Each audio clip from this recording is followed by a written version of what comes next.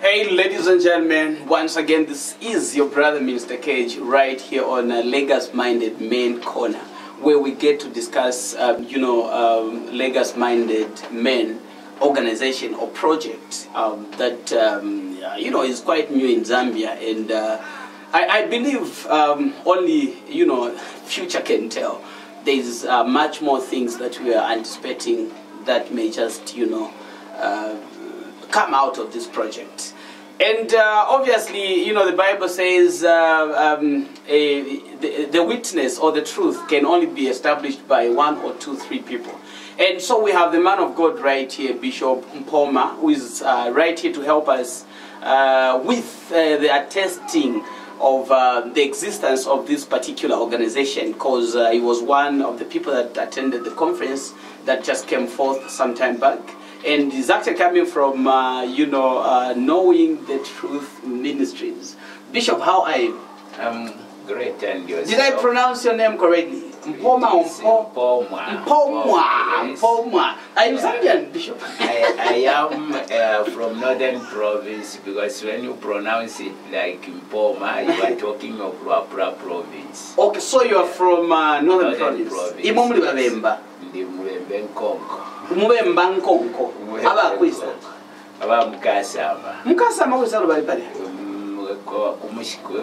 Mpomwa then Kasonde Suna. Mpomwa mbaye mwesu. Twatotera kwa. All right. Chawa mishakanshi. Nini samwali pokasama? Kwenda Baptist amwe napa kukola sana. Noludi mikona nalyo lulubira. Ni bwanja pamanje mwatokera kuti mwapita kuti. All right. So Bishop, let's hit the road running. Okay. Yeah. You are here to attest on the very fact that you are a member of Lagos-Minded Men. Tell me, in your own words, what is Lagos-Minded Lagos-Minded Men to you? To me, as after attending to the conference, which took place for almost 3 weekends, covering the whole weekend, I came to realize that this Lagos is really needed, and it's a thing that is making you to understand it, to say, when we are here on earth, we really have to wake up and see to it that we live a Lagos which is a clear picture of people, to the people, that they should remember you, even though you are not around. They are able to figure you out right through the things that you have left behind. Yes. Okay. So tell me, as Bishop Mpomwa, yes, who are you in Lagos-Minded Men? I'll tell you myself what I can just say. As for now, I'm just one of the organizers, because it is there, but it's new in our area. So we are just putting things in line under Bishop Davis Banda. So yet we are to be sectioned in position so that we work according. But as for now, we are all organizing for it to be known to many people. So in essence, you're saying you're part of the leadership, right? Definitely, because as the man of God said, we are the founding leaders that are indeed fostering the organization in the Republic of Zambia. All right. Now, you tell me, what was the theme of the conference that you held? The theme never changed. It is just about men, Lagos-minded men. We were taught about a man whose mind is just to leave a Lagos behind. But what's so important about leaving Lagos behind? There are a number of things that are really attached to that, because like when you are a human being, you are not alone. You have children, you have relatives, and you have so on. Not only that, as well, when you are born in a certain particular place, like you are in Zambia, you need to think outside the box and say, what should I do as a contribution to the Republic of Zambia? That will be really remembered even after I am not there. All right. Does it so much border on you being remembered, or you bringing Because I know, for one, that there are certain people that have worked so hard for this nation, Zambia. and they've died, and sometimes they're not even remembered. So what gives you the oomph? Where do you draw the inspiration from? Is it from being remembered or you doing the noble cause? It should be doing the noble cause, but however, even the way we live as Zambians, we have seen it in the past, even in the Bible area, you find that people have to be remembered. Now in the biblical realm, you find people are remembered just by name. There is Joseph, there is Barnabas, there is so on. But to us now who are here today, we are trying to look at it and have a focus and say, they shouldn't just remember us by the names, but they should also remember us by the things that we have added on. As the Bible says, we are the co-creators and with God. The Lord. Yes, so we need at least to have certain things added which are the value to the nation.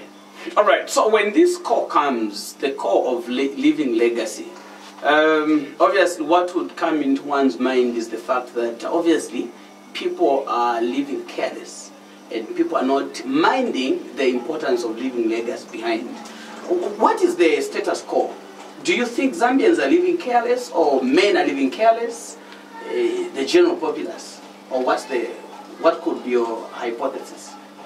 When you look at our population, it has been frying. So seeing it frying, we can look now, considering all the things that are done in the Republic of Zambia, you can conclude that the majority of the people are not serious about living a legacy. And the other additional information to that is when you talk to them about it, they are like running away from the reality. Just as the man of God Eraoni explained to say, don't leave the burden for a woman. You are the person that has to be forefront and think about the family. So all in all, many people are not serious about it. So Bishop, for a layman like me who's never been part of legacy-minded men, obviously you are taught, you are trained, obviously you have a clear picture and vision to what it means to living legacy.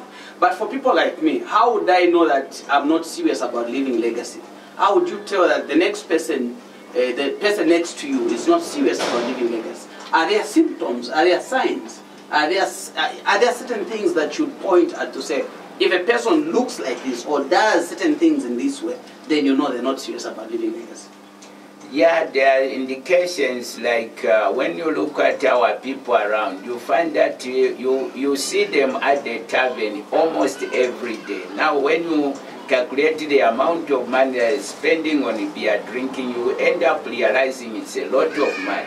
Adding on to that, you ask them, are you renting? They will pronounce it to say they are still renting. Then you realize they are not serious, because you have to think of your tomorrow, not only the today. Tomorrow must be also treasured. So, Bishop, talking about being minded of leaving legacy, are we looking at an instance, because from your explanation, it's like if I amass so much wealth for myself and my family, that's legacy enough. Is legacy materialistic or a mental state of a human being? Legacy, to the full understanding, it is fused all in everything. You need also to have a legacy whereby people can remember the intelligence which you had, and then they also needed to see certain objects or things that are left behind because of your conduct or action. So for me, the bigger picture there then is about the mental setup, how people tend to look at things. What sort of programs do you have to change people's mindsets? Because in as much as you would give money to other people, for as long as their mindset is still lagging behind, nothing will change at all. What sort of programs do you have that to change, that will impact the mindset of men, you know, like permanently? One is that we are running conferences. This conference which just ended is not the last, but we are still moving on to more conferences sensitizing about it. Like in my case, when I just heard about it, just reading Legacy-Minded Men, I interpreted it to my spirit, and I came to realize this is what we need. Now, what is to be done much more to sensitize to people is that there is also need to bring it down to our local language where people are able to understand, because they say that's very important. If you want to hide something to an African, you better put it in written. So we have to try ABCD so that at least people are able to be informed about it. But I am confident that after hearing 2 or 3 people come out from there. I'm very happy you have alluded to the fact that a black person, there is an illusion that a black person, you can only hide something from him when you put it in writing. You tell me, because a lot of people, obviously of your age, very few of the Zambian population, people of your age, would say they have developed the culture to read. How often do you read? How important is reading culture in Zambia? Are we developing it? To what extent have we gone in encouraging people to delve into reading?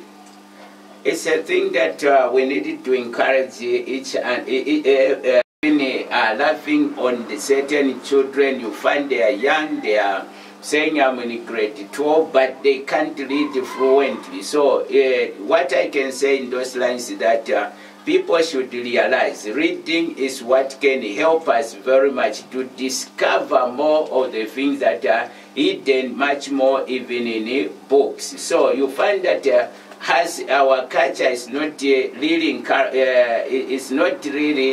culture of reading, but this time we needed to capitalize on it so that our people can realize and they can come back to the point of reading so that they add on the value they have.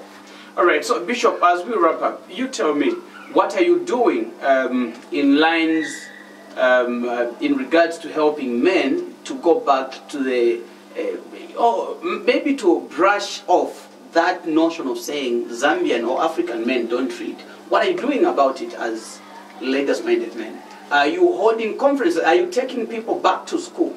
Are you giving materials? Are you translating these materials that you have in local languages? Or what are you doing about it?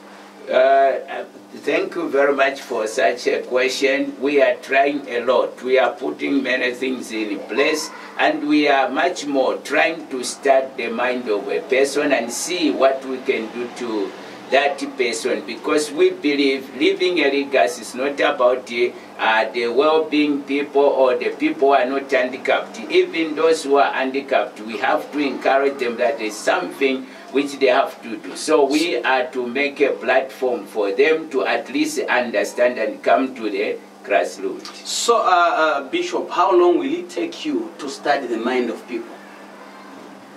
It is not taking us long because we live with them, we know them, and certain things we know them. It's just a matter of realizing and finding out ways in which we can bring them to the sitting and reason together. Because if you talk of going to a tavern, all men will follow you. But if you say there's a conference, you find many men who laugh at you and will think of doing else things. But we are to try the best so that they can come to realize the importance of it.